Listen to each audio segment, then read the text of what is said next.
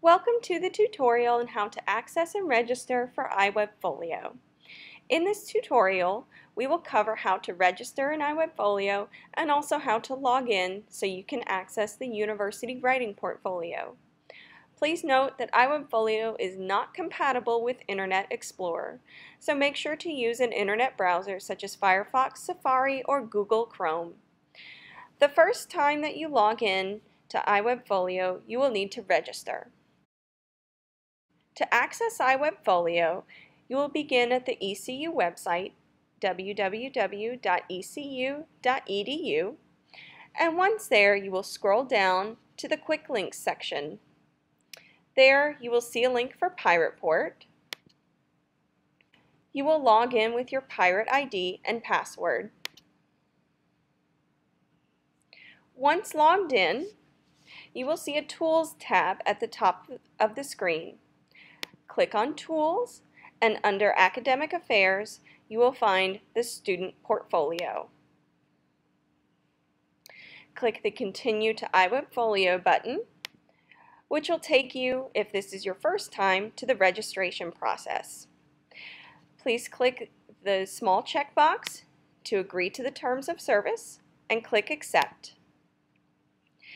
There you will find information that you will need to fill out, such as your name, email address, user ID, and password. We recommend using your ECU Pirate ID and password just to help you remember it more easily. Once you have filled out your registration information, click the Finish button. Then there will be a button that says Go to iWebFolio, and you will be asked to log in one more time. Once you have logged in, you will be taken directly to iWebFolio. Once you have registered for iWebFolio, to access it again, you can start at the ECU website, go to the Quick Links and click on Pirate Port. There you will log in with your Pirate ID and password, and you will be taken into Pirate Port. You will click on the Tools tab. Under Academic Affairs, find the Student Portfolio and click the Continue to iWebFolio button. This will take you directly into iWebFolio, and then to access or create the University Writing Portfolio, you will click on the Portfolios tab.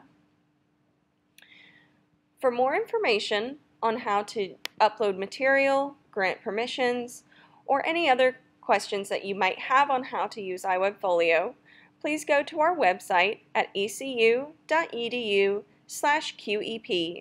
On the right-hand side, you will find a set of student instructions with a list of various tutorials that we have available in PDF format, which are illustrated, and also video. We hope that you have found this helpful, and if you have any questions, please come see us in the Writing Center in Joyner Library.